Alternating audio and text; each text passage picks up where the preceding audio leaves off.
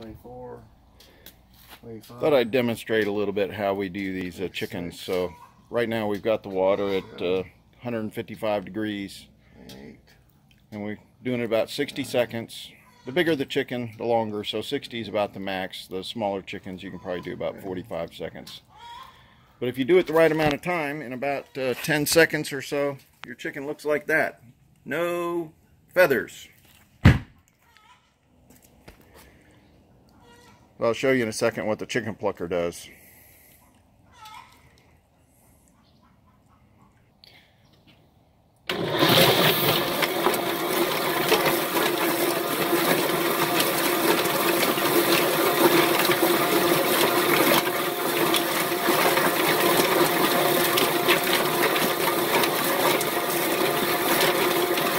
This chicken's kind of flat spinning. Sometimes these chickens just stay in one location and it's they kind of flat spin, but you can see we just flipped it over. Okay, go ahead and turn it off. So that chicken is feather free. So this is what the chicken looks like. Perfectly clean. God, it's heavy. So I've been processing away, and I've down to my last chicken I got to do today. We kind of got a thunderstorm came in on us, and so I had 8 that we were able to get through the, you know, the cutting off of the head, the bleed out, the scalding, the defeathering, and now we're at the gutting stage. But we don't waste anything, so I keep the legs, I keep the necks, I keep the hearts, the gizzards, and the livers. Hearts, livers, and gizzards go for the dogs. The legs and necks, we're going to make some broth out of that. But here's my chickens that have been processed, and the next step, going to be later tonight, I got to come in and put them in the shrink bags. But anyways, this is going pretty well today. It's always nice to be able to come inside and do the second half of this process. So just wanted to show you how this works. And I don't think I talked about this yesterday, but this is the final process after the chickens have been gutted and everything. So they've been plucked, bled, gutted, and now we're ready to put them in shrink bags. And let me recommend, don't leave the shrink bags outside. I meant to show them in the video, and I had them sitting up out there in the sun, and they kind of shrunk a little bit, even though they're not supposed to shrink till they're like 195 degrees, but nevertheless they kind of stuck together, and I was able to recover them. But there's a simple little fixture you can make, and this is out of 1 1/4 inch PVC. And so you get this cross in between, and then you just have short pipes. These are probably only like about 6 inch, and then you have a 90-degree elbow. And then you have maybe about, I don't know what that is, maybe 2 foot high, and then I have a cap on the top of that. You can't see because I got the chicken on it, but it's perfect for setting your chickens on here so that you can bag them very easily. So I saw this in another video, and I kind of made my own. I haven't even glued these pipes because they fit together so nicely, and I wasn't sure it was the way I wanted it, but it is now. So I need to kind of take it apart, clean it up, and glue it together. And the other thing is you need just a tray from a tote to kind of catch the drippings and everything. But no additives in my chicken. And I'm telling you, those are beautiful looking chickens, aren't they? Now, when you're doing your own processing, you got to keep in mind, you know, all animals, when they die, they go through a rigor mortis process. So either you do like what I did. In this case, we got home so late because we had to go somewhere.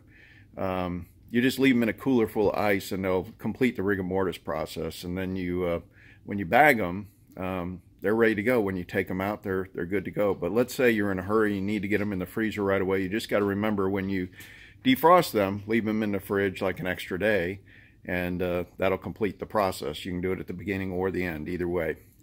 Now, I use these bags, and they're not terribly expensive either. But these are from Texas Poultry. You get 50 bags. I'm probably going to go buy like 500 of these things now, because I use them for my rabbits.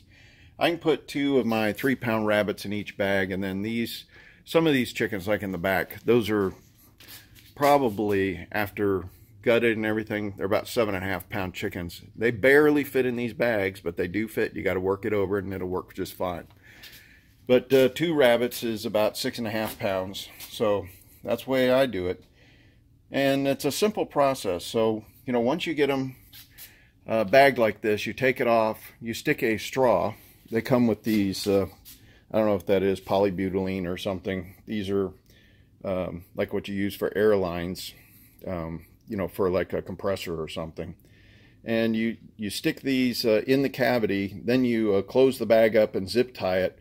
And when you put it in the hot water, obviously you put this end down in the hot water, and the end with the opening you leave outside. And as the bag shrinks, the air can escape. Now, if you don't hear any air escaping, that means you've got it jammed up too far inside the chicken. So you need to pull it just a little bit, let the air escape. And in the last second, after you feel like it's shrunk, and it's only in the hot water for like 5-6 seconds. Then you pull the zip tie out. I mean, you pull this tube out, and then you do the zip tie really tight. And it's ready to weigh and mark and then put in the freezer. Now, I usually put the weight of the chicken plus the date. And like in this case, I've got, let me show you. In this case, I have another layer at the very bottom here of chickens that I'm going to take out. And I'm going to put my fresh chickens all the way down at the bottom, and so that I'm rotating my stock. And so I've got to do 20 chickens today, and I've got this emptied out enough. I'm pretty sure I'll be able to get all 20 in here, plus the amount that I've got in here already. And I've also got, you know, like the chicken gizzards, hearts, and livers. And then I've got chicken feet and necks that I use for broth. And so I've actually got to start using some of these up. Now, the chicken gizzards, hearts, and livers, that is for my dogs. So I need to pull some of those out. And we just kind of chop them up and fry it for them, and that's a meal for them. They love it. So don't waste anything. All this stuff is perfectly good for you. Anyways, it takes a good amount of time to heat up this much water. That's probably like 4 gallons of water. And we're at 100, I'm sorry, I can't see this thing in the glare. We're at 133, and the temperature's got to get to 200 max. So it doesn't have that much longer, maybe another 5 minutes or so, but I keep the lid on here. And remember, a watch pot never boils. Not that we're trying to get this boiling, but it's going to be pretty doggone close, because boiling is 211 degrees. Now, I also use a heavy-duty glove. Let me get that.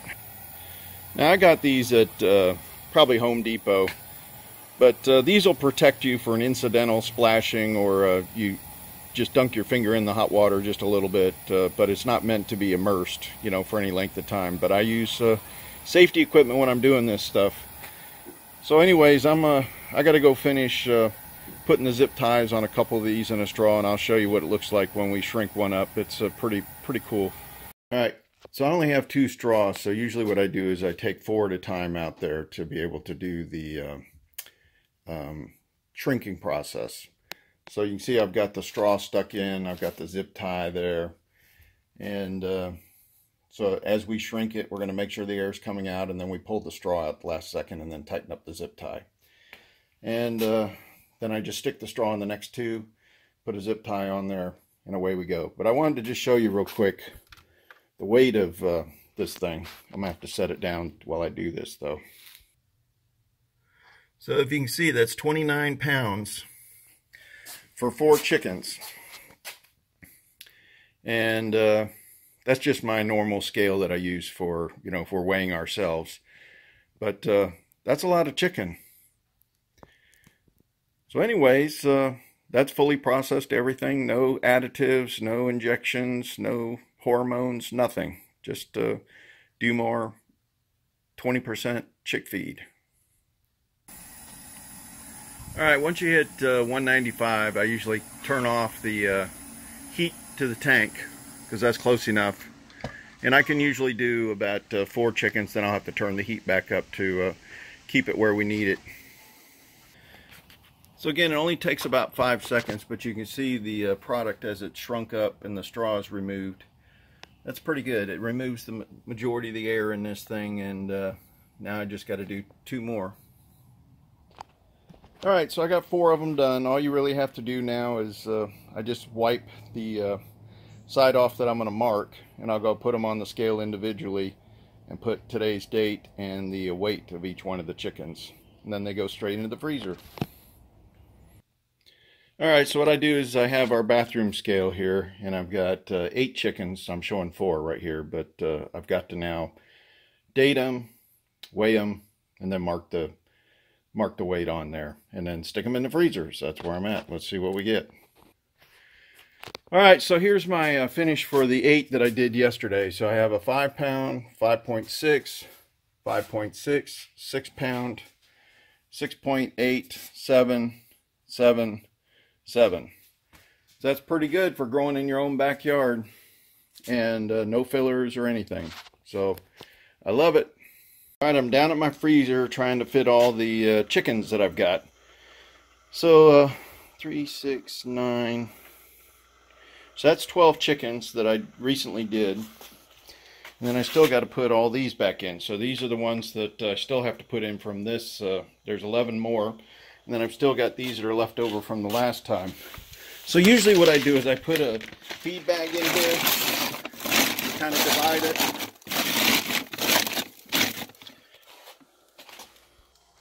All right, that freezer is full now. I forget how many I had here.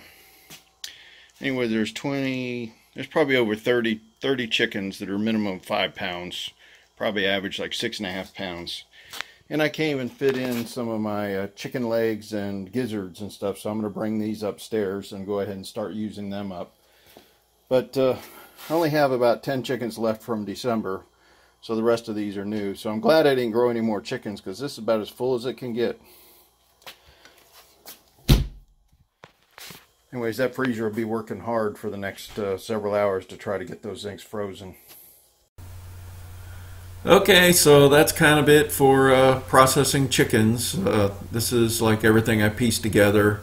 I skipped the parts that might have got people a little bit queasy, but this is now just like what if you're cooking your own chickens, you get an idea of what you need to do. And I'm pretty happy with how it's turned out. I've probably done about 70 chickens now, and I think I'll do some more in the fall. But 30 chickens, that's going to last me 6 months. And then I'm going to have rabbits. I've already got a whole bunch of rabbits I got to clean out of my freezer, get ready for the next batch. But grow your own protein. It's really not that difficult. You just got to dedicate some time. Okay, I hope everybody's treating you well. I hope you're doing well. Do the best you can. God bless.